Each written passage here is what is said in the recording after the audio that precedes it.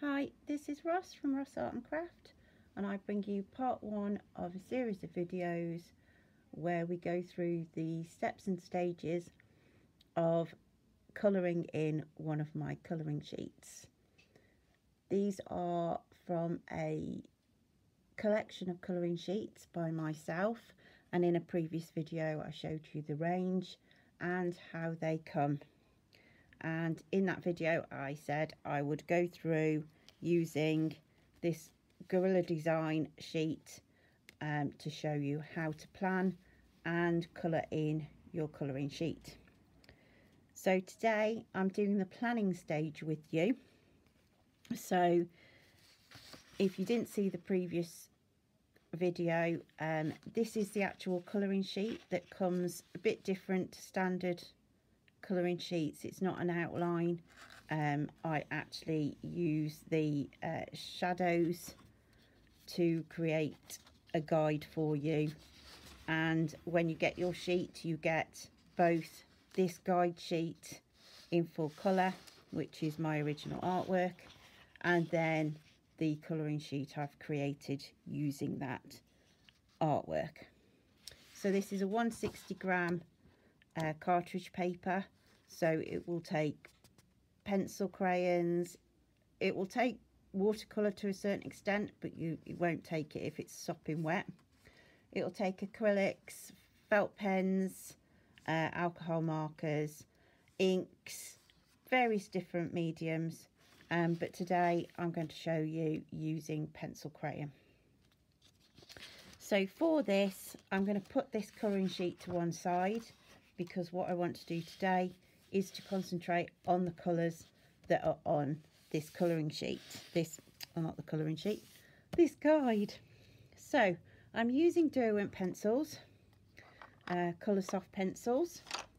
I have already, from the pencils I've got, sorted out the ones that I potentially don't need. That doesn't mean I won't come back to those later and add extra colours.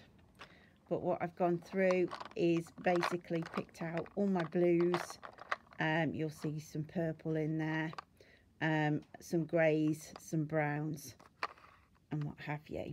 So at this stage I need that selection of colours, but I also just want a couple of strips of cartridge paper to test my colours on. So I'm going to work through the blues first of all. And what I'm going to do is I'm going to work these blues. Let me find a blue first. I'm going to work these blues at the edge of my swatch paper, as I call it. So like so. So that with it being on the edge, I can actually put it up to the picture and see if that is going to work anywhere for me. I can see that at this moment in time, that this is a similar colour here. Okay, I'm just going to grab a pale lavender. This one was iced blue. I'm just going to work some pale lavender over the top of that one. You'll find there'll be lots of layering, and in doing that I've created it much closer to the colour on the picture. So I know this ice blue is going to work, and I also know this lilac's going to come in as well. And if I put a swatch of that, pale lavender, I'm calling it lilac.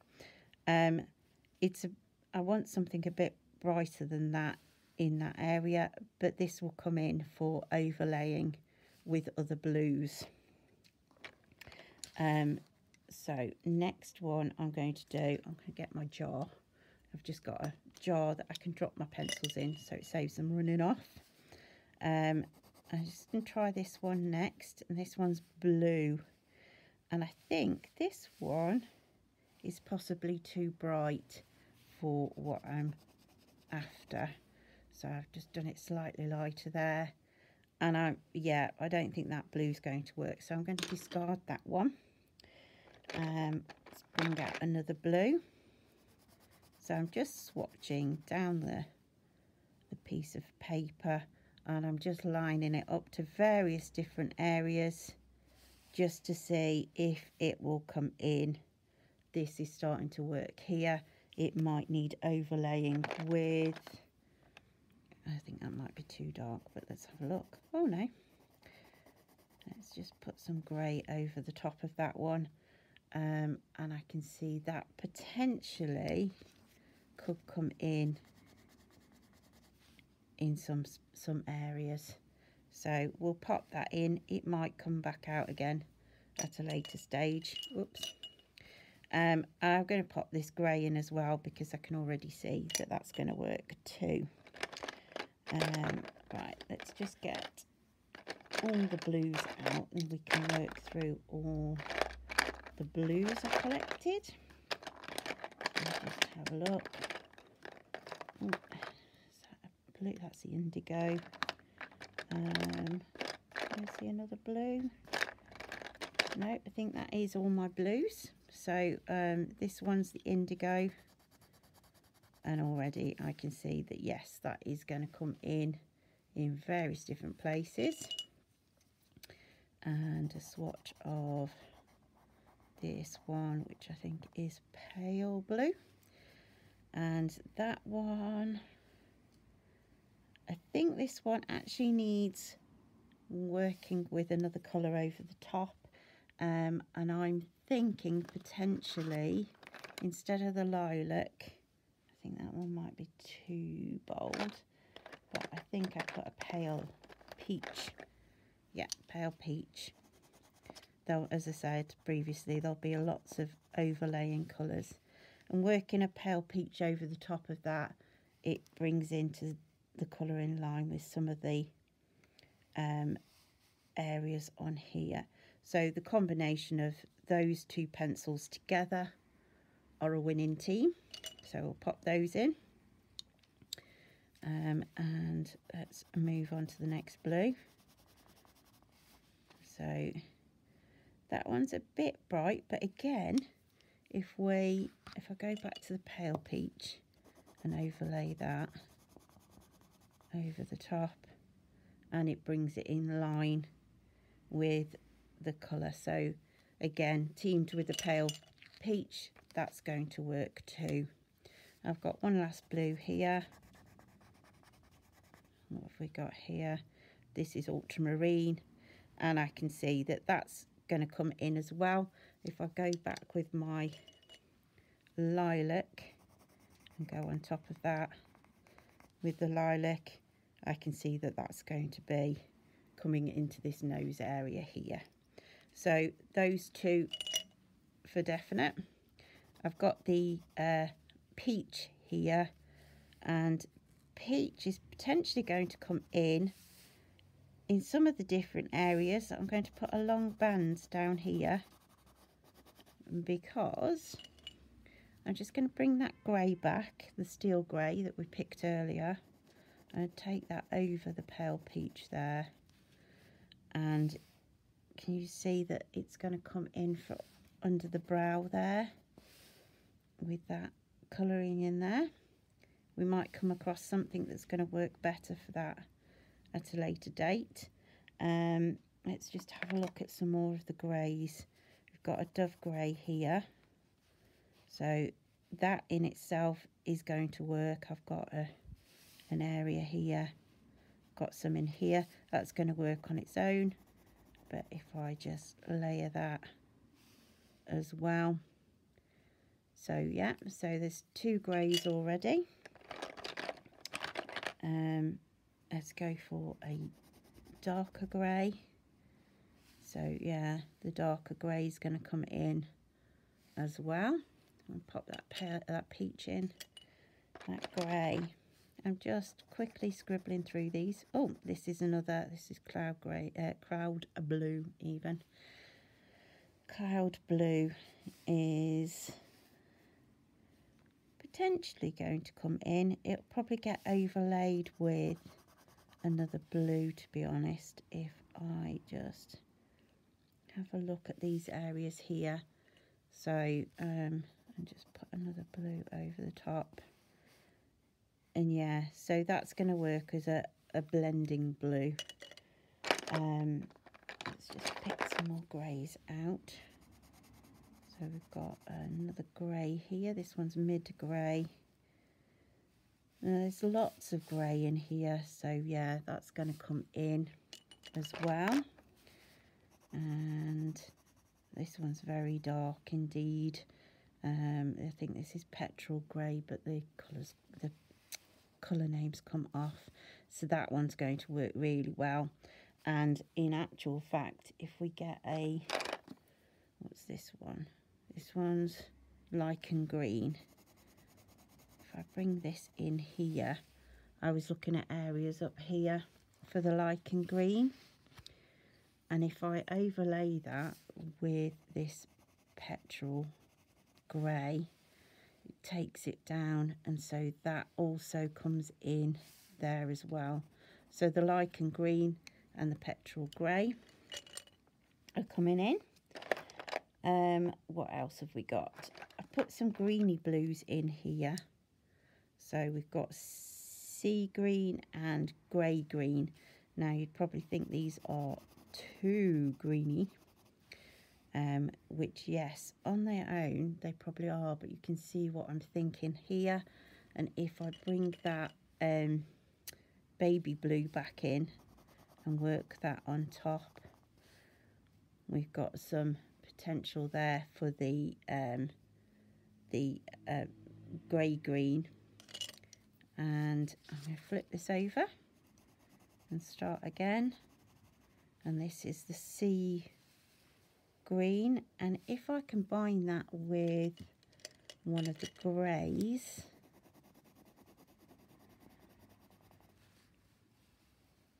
and it's possible I might need a darker grey. Let's go for that. Whoops. Petrol grey in there. I might have to do this again, but that's got the colouring coming up here for that. So if I just swatch that again, so there's not so many layers, and put the petrol green over the top, and we've got some colours matching up there. Okay, so I'm going to pop those in. I also need some lilac or purple, because I actually have purple areas coming in here. So if I just grab the selection, I've already got one lilac-y colour, but I've just got some purples here, and I can already see that that's actually too dark for what I want, and it's too pinky. So that one's discarded, as is that one. This is a fuchsia. Yeah, again, might be okay as a lighter. Let's have a look. Too pinky, but I mean, that might come in. I might fetch it back out again. And then we've got, this is bright lilac. So yeah, that's going to come in with the lavender that I've already picked. So that's going to work quite nicely with perhaps the iced blue, that's the iced blue. Bring that over the top of there, and you've got a nice combination there. So finally, I've got, this one's Lincoln green, which is similar to the lichen.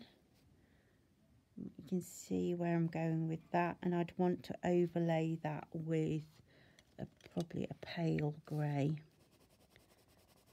like so, to bring into here.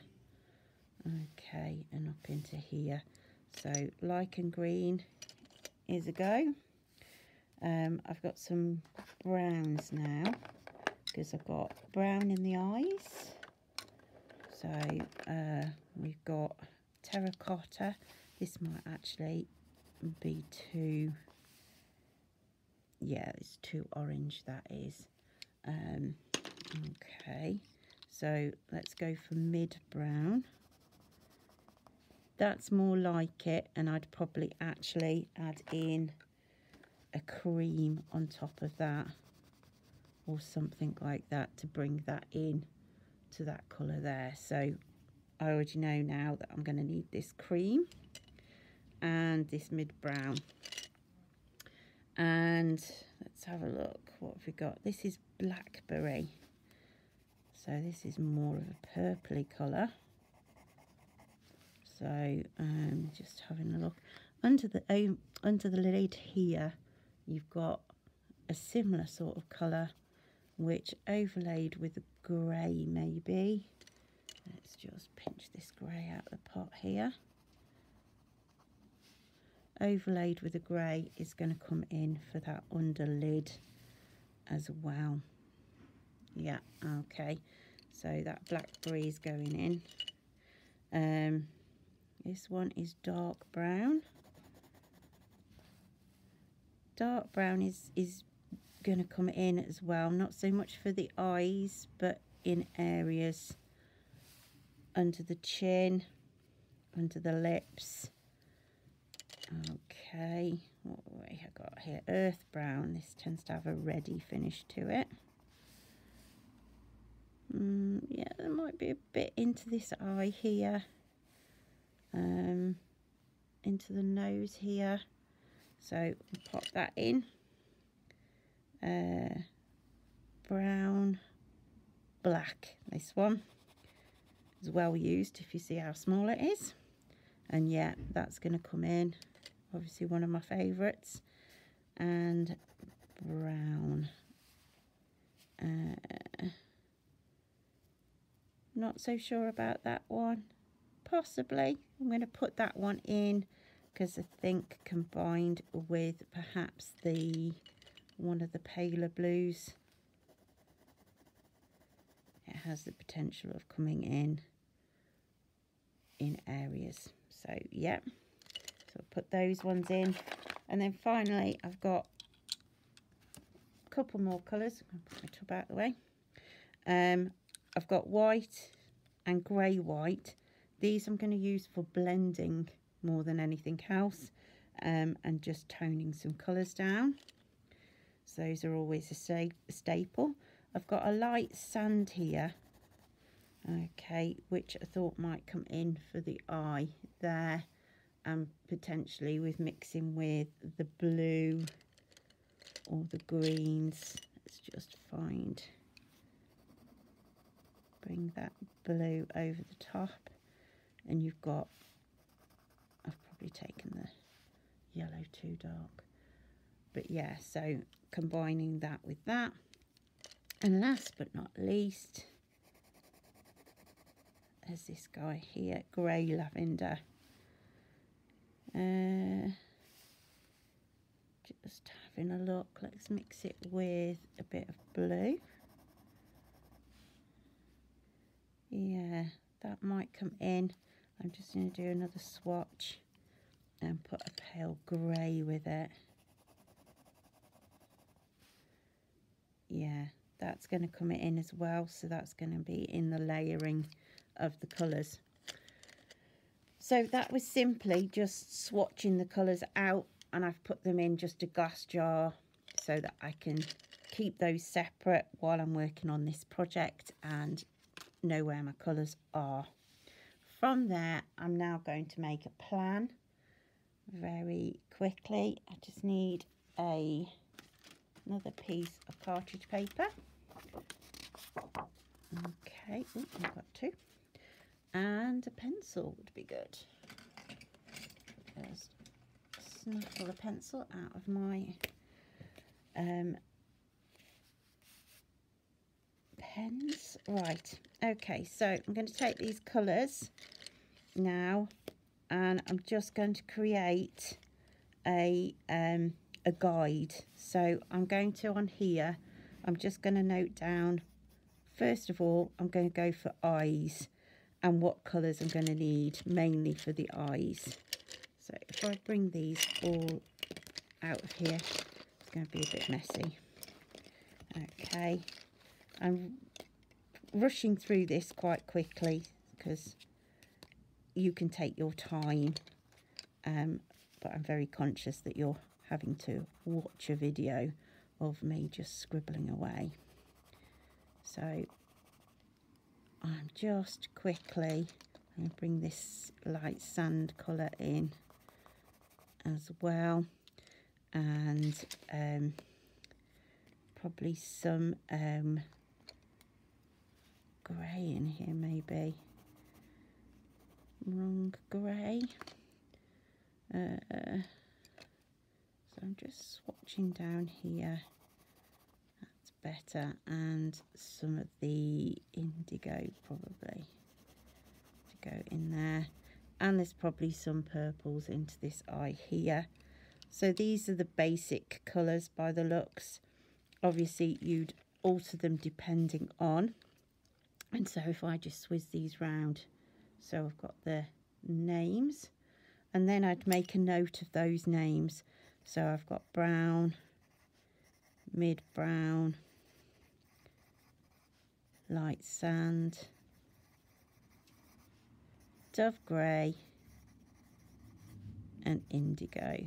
And there probably should be, if I can find it, a petrol blue in there as well. I think that was a shorter pencil, wasn't it? There it is. Let's just pop some of that in. Yeah, okay, so, and petrol blue, grey even, oh my life.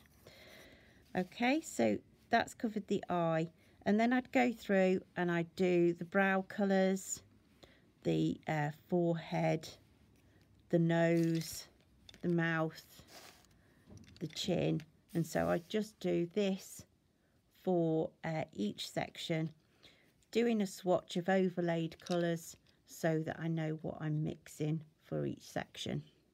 So when I come back in the next video, we'll take this to the next stage, and I'll have all these done for all the different areas that we'll be working in. So break down your colours and make a list of the areas that you're going to use them in, and have a play with overlaying different colours so that you can see how they build and how they work together. But you'll see more of that as we actually work on the colouring sheet itself. Okay, so if you want to get a copy of the Gorilla for yourself so that you can work through with me on these videos, go to rossonandcraft.com and look up the colouring sheets in the product menu, and it will show you a whole range of the colouring sheets available. And the Gorilla is, as I said before, available in either a digital download or a physical copy. Physical copy is £1.50, but you will need to put postage and packing on top of that.